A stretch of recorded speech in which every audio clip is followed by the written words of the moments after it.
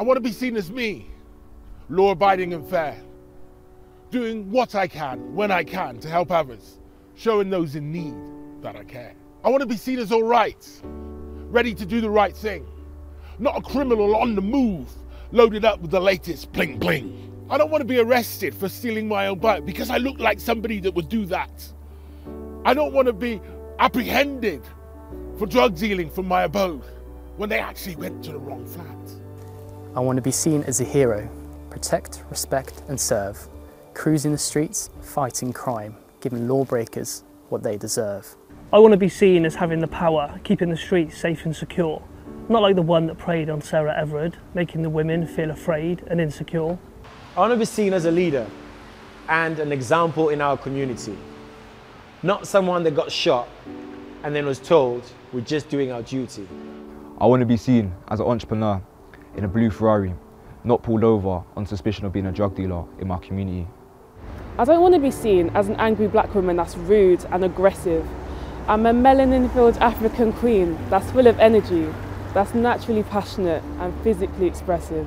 I want to be seen like old bobbies, back to basics, the real team in blue, the true bobby on the beat, that respected for the good that they do. I want to be seen as knights riding out with a courageous sword of valour in your vicinity, with a protective shield brandishing the words race matters, yet not over-policed in the black communities.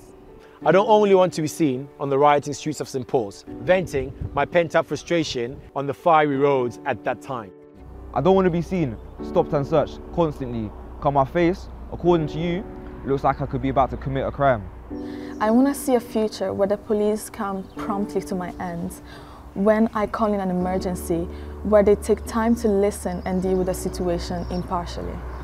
Where PC Smith has tasted Auntie's rum cake and knows how much seasoning to put in the brown stew and knows what her children want to grow up to do.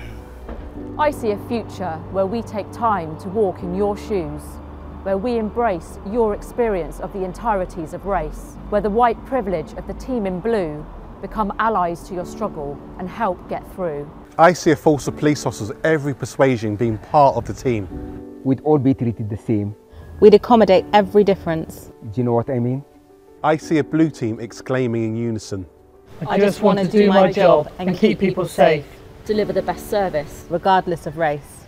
I see a future where mothers in homes with rice and peas cooking on hot stoves suggest to their children, why not join the police? It's a good job to do. They're fair and understanding, and they'll look after you. I see a future. This is what I see. This is what I see. This is what I see. This is what I see. What do you see? Go on, tell me.